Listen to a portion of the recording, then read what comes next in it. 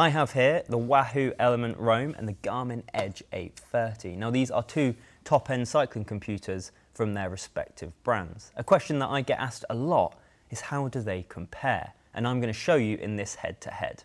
If you want a full review of the Garmin, you can find one on our channel. We have just released it, and we will be releasing one for the Wahoo in due course. So let's get stuck into it, and what do you get in each of the boxes? We'll start with the Wahoo. So in the box, you have the cycling computer, you have the out front mount, you have stem mount plus cable ties to attach it, some rubber rings as additional attachments, you have a micro USB cable, screen protector and out front mount bolt, and instruction booklets for the computer. What do you get in the Garmin box? The cycling computer. You get Garmin's out front mount, you get the stem mount and lots of rubber rings to attach it with. You get a strap to attach it to your handlebars in case it falls off, and you have your instruction booklets as well. The two distinctive differences of the computers in terms of what you get in the box are the out front mounts. Now you can see that the Wahoo and the Garmin both use different locking mechanisms, and the Wahoo out front mount has retained the aerodynamic shape from the bolt, so it sits flush at each side. It's bigger than the bolt and it's not as aerodynamic according to Wahoo, but they wanted to keep a sort of family design, and that's exactly what they've done. Whereas on the Garmin one, I would say that the Garmin out front mount is a bit more chunky. It's not as good looking as the Wahoo one, but it is more functional in that you can attach additional battery pack to the bottom and therefore charge your computer as you're riding. The other differences are in the stem mounts. So with the Garmin, you mount it on the stem using these little rubber rings, and you get loads of those in the box. Whereas with Wahoo, they've gone for a less replaceable option of using cable ties. So you can't move it around as easily, but you cable tie it to your stem. It's potentially a bit more secure, but it means it's not as easy to jump between bikes if you ride more than one bike, that is. So the Wahoo is bigger than Garmin. It has a 2.7-inch screen diameter, although it actually looks smaller because of the size of the bezel around the edge. Obviously, a hallmark of Wahoo is that they use their LEDs along the top and the bottom. Whereas the Garmin has a 2.6-inch display, so there's not much in it, but it has a smaller bezel and it has a smaller body as well, so it sits lower to the bike. It looks less chunky when it's on top of the bike. Now I'm going to put them on the scales to see how they stack up against each other. So the Garmin Edge 830 weighs in at 81 grams and the Wahoo Elemnt Roam weighs in at 95 grams. So quite a significant difference between the two. So to set up both cycling computers, you do have to use their companion apps. That's the Element app for the Wahoo and Garmin Connect for the Edge 830. One is superior to the other. So Wahoo's companion app is a lot better than Garmin Connect, which I have struggled with in the past and still do struggle with. The best thing that Wahoo have managed to do is the whole setup process is done on that app. So the functionality is exactly the same as if you just use your smartphone, which most people do now. So it's something everyone's quite attuned to. And you can update the computer in real time, which makes it a lot easier to do and a lot less time consuming. So you can just hold the computer and pair it using the app, and once it's found it, you can just swap around the data screens as easy as just a touch of a finger on a smartphone screen. Whereas on Garmin, it's not quite as simple. You use Garmin Connect to start the setup process, and you have to pair the two to input your size and your weight and all of your FTP measurements or your VO2 max if you have that, and your zones. And then once that's done, you can then move on to setting up the computer on the screen by pressing through the data profile screen or by starting a activity and then holding down each square to change it to how you want it to look. And they're quite different in that, and the Wahoo is a lot less time consuming and frustrating than the Garmin, and I found in general I'm much quicker setting up the Roam than I was setting up the Edge 830. I always say with Garmin computers, you probably want to take sort of half an hour to an hour of a ride to work out how you exactly want it to look and to work out exactly where you want each data field. It's much easier to change that on the Wahoo. You just have to grab your smartphone out, connect it, and then update it on the fly. It's a lot simpler. So setup process, I'm scoring it 1 point to Wahoo over the Garmin for its simplicity and smart use of the smartphone. Moving on to the hardware differences between the two computers, and there's quite a difference. I'll start with the Wahoo, which uses buttons, as Wahoo computers always have. So there's a button on the side here, that's the power button, also takes you to the main menu when you're actually using the device. There's an up button here and a down button on the right hand side, as well as 3 buttons along the bottom. Now, these buttons are not as good as the Garmin's touchscreen. I find that they're not responsive when you press them, and you really have to press them in a certain place to get them to do anything. If you press the ones at the base too close to the base, then it doesn't actuate any type of change. You have to make sure you press in there each time. There's not much of a sort of responsive click when you do press them, especially if you're wearing gloves. It can be unclear if you have actually managed to press the buttons. And it's the same story on the side as well. Each of the buttons is quite difficult to depress, to make it move, and there's not enough feedback when you do it. Contrast that to the Garmin, which only uses 2 buttons. So there are 2 buttons on the bottom. There's a start button and there's a lap button, and there's also the power button on the side, of course. Everything else is done on the touchscreen, which Garmin have far improved for this Edge 830 model. And actually, this is the first time I've enjoyed using a touchscreen model to set up a cycling computer more than I have buttons. And the Garmin is going to edge out Wahoo in this hardware bit because of it. It's very responsive, it's very quick to use, and it makes swapping between data screens a lot quicker and a lot more assured, which is important when you're riding a bike through traffic than having to press those buttons, and if you're not quite sure that they've clicked or not, that can be quite distracting. Moving on to the screens of the 2 devices, the Garmin has more options for your data field setup, so it can show you your fields in either big boxes or smaller ones, and you can cram loads onto a screen, which personally is how I prefer it. Wahoo takes a slightly different tactic. You can change pages using the bumper button down here, and that can show you your map or your elevation. But Wahoo also uses something called super zoom, which is where these buttons on the side of the computer comes into it. And you can zoom in and out of your screen. It's useful to zoom in lots if you're training and doing efforts and you might just have power and heart rate and time. Or it's useful if you're on a really long ride and you want to have lots of data on there so you can see things like your bearing, so if you're going north, south, east or west, how long you've got to go until you get home or anything like that. You can shove that all onto one screen using the super zoom feature. In terms of screen quality, the Garmin has a crisper screen than the Wahoo. It's more defined and it's easier to see the data fields, but Wahoo has now integrated colour into the Roam. So if you're looking at the map, it will show you it in different colours. If you're near water, that will come up blue.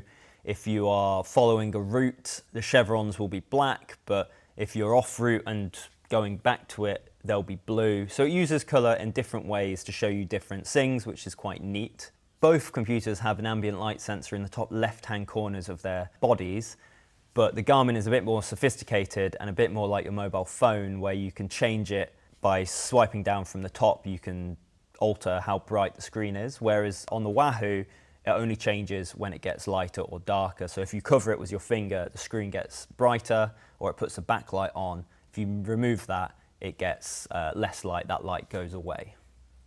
So the winner in terms of hardware, it'd have to be the Garmin by a hair. It has a really nice touchscreen to use, which makes it much easier to get through all your data screens than the Wahoo's buttons, which are a bit clunky, and it has a more defined and crisper screen.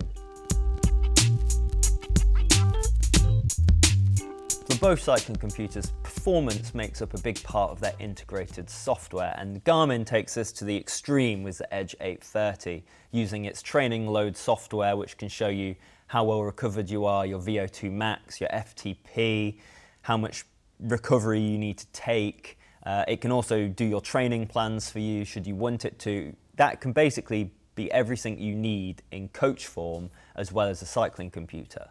Now Wahoo does do this to some extent. It has integrated training plans and structured plans from Team Ineos, for example, so ones that their riders might use. You can conduct certain tests on it, such as your FTP, and you can also use it to control your Wahoo Kicker trainer should you have one.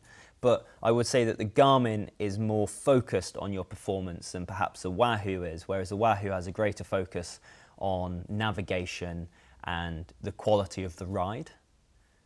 The big difference between the two computers is how you see your ride afterwards. On the Wahoo, that's done in the companion app. You sync it to it and then you look at it in your history section where it can show you your details. It will also show you all of your numbers, and that's quite detailed. There is no browser website for Wahoo. It's all done via the mobile phone, whereas on Garmin you use Garmin Connect, which is both a smartphone app but also a browser website. Both computers integrate fluently with Strava, Komoot, and a whole heap of other training software as well. So you can look at your rides on a third party, and they both work in exactly the same way, that when you pair it to your smartphone, it pushes it straight through to the third-party app.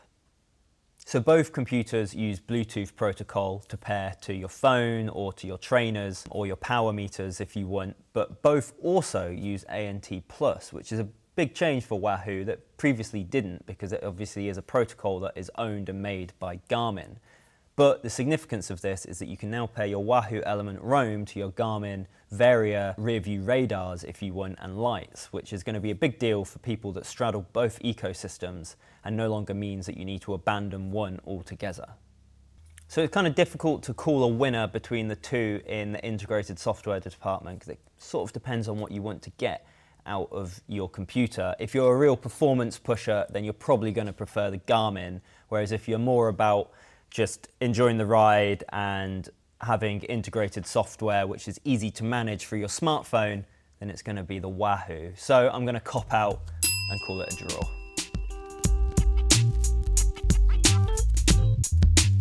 I'm going to move on to navigation now, which for me is one of the most important aspects of owning a cycling computer. And it's a big deal for Wahoo because the Roam, as the name suggests, has a much more sophisticated mapping and navigational capability. For the first time, they've integrated routing onto the device, so you can now search for a location on there and find it. You can also use your smartphone to do that as well. It will also give you turn-by-turn notifications depending on which software you use to upload the route. I still can't get it to work with Strava, so there's still some incompatibility between the Wahoo software and Strava's software. But using Ride with GPS or other such third-party softwares, you can get the Wahoo to give turn-by-turn notifications. It does this with its new colour screen, and it can also route you back to your course should you get lost, which it does with nice different coloured chevrons, so it's very clean and easy to see. You can also loop back to the beginning of your course should you want to cut it off early, and you can retrace to the start as well. And it will also navigate you to the beginning of your route should you start from further away than where it is. It's useful, but it's potentially not quite as finessed as it should be. I've tried to calculate a route on the device and it wouldn't let me do it. And it doesn't give turn-by-turn with Strava yet, which is also quite frustrating because a lot of people use that to create routes. Garmin has always done turn-by-turn navigation from Strava, which is really useful for a lot of riders that use that to create their routes. It can also do navigation from other third-party apps such as Komoot. However, it's not as easy to integrate it onto the cycling computer as it is with Wahoo. That was a much smoother process. Getting maps onto each of them is similar. It's all done through Garmin Connect for the Garmin or the Element app for the Roam. You can also do it via accessing the files folder on the Garmin should you plug it into your desktop. However, it is easier to do on the Wahoo because any time that a companion app is involved, the Wahoo is a smoother process. So again, it's a tough one to call. The Wahoo sort of nails the early part of the navigational process with its integration with third-party apps, but falls a bit short when it comes to actual navigation on the screen and its turn-by-turn updates, whereas the Garmin absolutely nails that. And it's worth mentioning as well, the actual updates themselves are really easy to read and very clear on the Garmin. So I am going to hand it to the Garmin for nailing the most important part of any navigational tool, which is the navigating itself. The final section, I'm going to move on to GPS and battery life. Starting with GPS, both have multiple different levels, including Galileo, GLONASS, and various other strengths and different satellites for GPS navigation. It's easier to choose on the Garmin which GPS satellite you want to use, and therefore finesse it to your riding style. So if you're going in the middle of nowhere and you want really good navigation, then you'd set it to something like GLONASS or Galileo. Whereas if you're just going for a long, easy ride and you want to preserve battery life, you'd probably just set it for standard GPS. Now the Wahoo can do all of that, except I can't work out how to choose which satellite I use. So whether it's an automated process or not, I don't know. But in the smartphone app and on the device, I haven't found out how you choose that. So the Garmin has a bit more hands-on sort of usability there. In the battery life, it's a tough one to call. The Garmin claims to have 20 hours of battery life, where the Wahoo claims to have 17 hours. But in our actual use cases, we found them to be very similar. I did a 140-kilometer ride with the Wahoo and used about 40% of its battery life over the period of 6 hours. And that was with a power meter connected and a heart rate connected and running a route from Strava. With the Garmin Edge 830, it was used on a video shoot in the South Downs, which went on for a full day, and I was using a heart rate and also a map from Komoot, and that used about 50% of the battery. So again, if I had to choose between the two, the Garmin would just edge it, especially for its additional functionality like controlling the brightness of the screen, chucking an extra battery pack on there. You can send it to sleep really easily when you start running low on battery. It's just would be my chosen weapon if I was going in for a really long ride. So to sum up these two high-end cycling computers, I would say that if you're the sort of fit and forget type of cyclist that just wants a device that works, is easy to maintain and very easy to set up all via a smartphone, then the Wahoo Elemnt Roam is the one for you.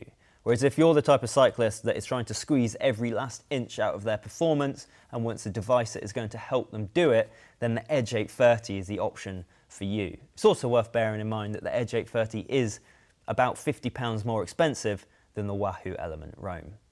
Now, if you have found this video to be useful, or indeed if you have any other questions you'd like to ask, then please do pop them in the comments section below. And if you've liked it, then don't forget to like and subscribe to the Cycling Weekly YouTube channel.